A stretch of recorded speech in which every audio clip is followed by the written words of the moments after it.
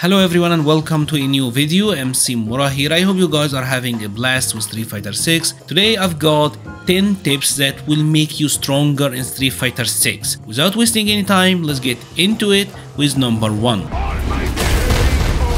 As you may know, in Street Fighter 6, characters don't typically have many plus-on-block normals. As a matter of fact, there are characters, for example like Ken, who don't even have a single plus-on-block normal attack. And due to this, the opponents will likely try to match their fastest attacks during your block strings. How do you beat this? Well, use chain light attacks or rapid fire light attacks. Pretty much you're cancelling your lights into each other. This will frame trap the opponent even if the light isn't plus-on-block. The cancel will still cause it to frame trap the opponent and you will get counter hit combos that can lead to big damage. Now there is another reason that this is great to use, and that is because it will also be very good against drive impact. Your jabs will give you more hit stun, allowing you to react easier to drive impact. And speaking of drive impacts, drive impact is a very powerful mechanic. People use it all the time. You have to be thinking about it all the time to be able to react to it. And if there is one tip I can give you to help you against drive impact, it is to set a specific button to drive impact on your control scheme. I know that by default it's set to the L1 button or the left shoulder if you're playing on bad. Some people will have difficulties with this because they need their triple punches and triple kicks for OD moves or EX moves, so they will remove it and rely on heavy punch plus heavy kick, but I have found this method to be much slower. I know it's inconvenient for bad users especially, but trust me, if you set a specific button to drive impact, you will find that reacting to it becomes much easier. There are a lot of moves in Street Fighter 6 where the opponent will attack you from an airborne state. I'm talking moves like Ken's Dragon Lash Kick, Kimberly's Dropping Elbow. These attacks, when you happen to hit them out of the air, the opponent will be in a juggle state. Most players will just knock them off and not really get much out of it, but you can actually get full-on juggles here to greatly increase the damage output you're getting on these characters. This will need some labbing. I will be doing some matchup specific videos later, but if your opponent is doing attacks like these, try to maximize your damage output and learn your juggle combos for these situations.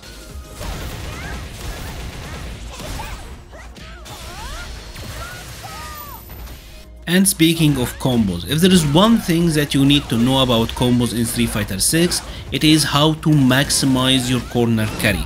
Getting your opponent to the corner in Street Fighter 6 should be your first priority because there isn't a single character in this game that would not benefit from that. So when you're comboing the opponents, always go for routes that will give you the most corner carry, because that is when drive impact, drive rush, mixing them up becomes really scary and throw loops gets even more deadly. And speaking of drive rush, well, remember to use drive rush.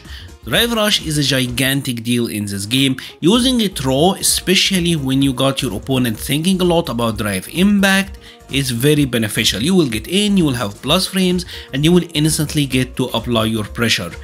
The key here is to condition them first. If you're using it willy-nilly all the time, they will have easy time reacting to it, but if you're mixing and matching between it, drive impact, regular dashes, jumps, etc., it is a very powerful technique.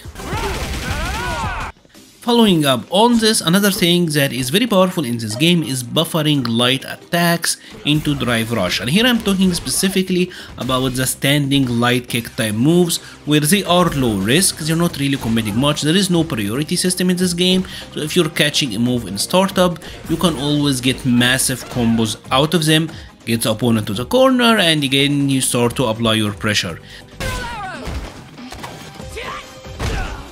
Street Fighter 6 is a game where meter management and meter usage is the most important. The drive economy will dictate how round goes during Street Fighter 6. I said focus on corner carry, but another thing that you should absolutely focus on is your drive gauge, and more importantly your opponent's drive gauge.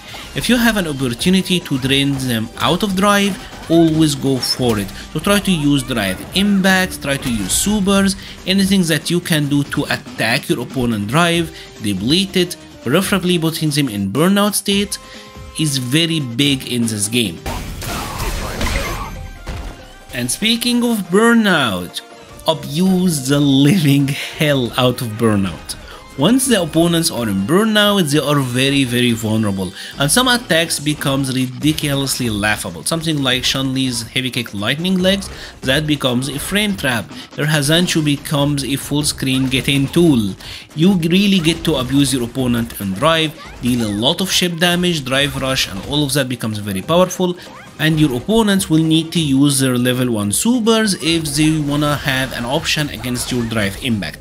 Even if you eat a level 1 super, this means that your opponent can't use their CA or critical art against you, and they don't get out of the burnout state if they use the level 1 super. It's a very powerful technique, and remember, there are characters, for example like DJ and Zangief, who don't even have an invincible level 1 super that they can use against drive impact once they are in burnout. Gief's super is invincible, but it hits in the air and he will still get punished, so remember to abuse this. It's really big.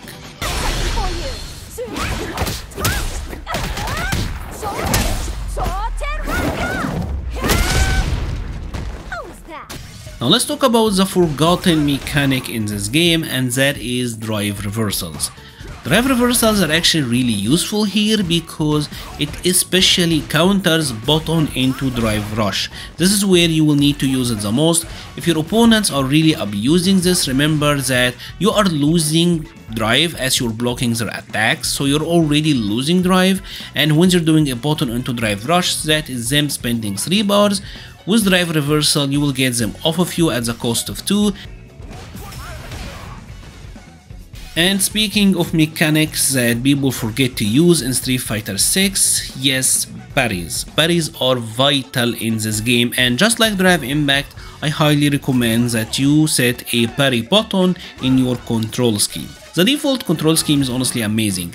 Parries can be used in many situations. Remember when I was talking about offense and most moves being either neutral or negative on block?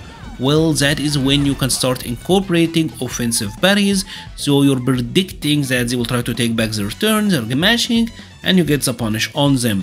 Parries are also amazing versus fireballs because it will allow you to recover some of your drive gauge, and you will not really have to deal with the pushback on block and having to lose drive just to simply blocking fireballs. Parries are also amazing to use against mix-ups. Anytime your opponent is doing a lot of mixes where there is low overhead, etc., parries will deal with all of that.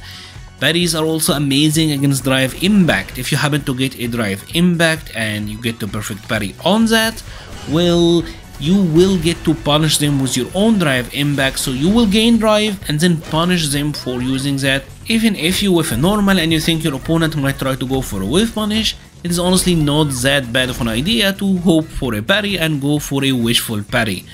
It's almost never bad to use it, even on wake up sometimes, because a lot of people have their metis down. If they are really predictable with it, parry on wake up. Parries all around are a fantastic tool in this game to deal with a lot of options. It is really the wild card of Street Fighter 6, and from my gameplay experience, I have seen people not really use it that much. And that's about it for today's video. If you have enjoyed this video, please leave a like or a comment. It helps the channel so much. I will be leaving a link to the Patreon, Discord, Twitter and Twitch pages in the description. Let me know if you want more of these videos. Thank you so much for watching and stay safe.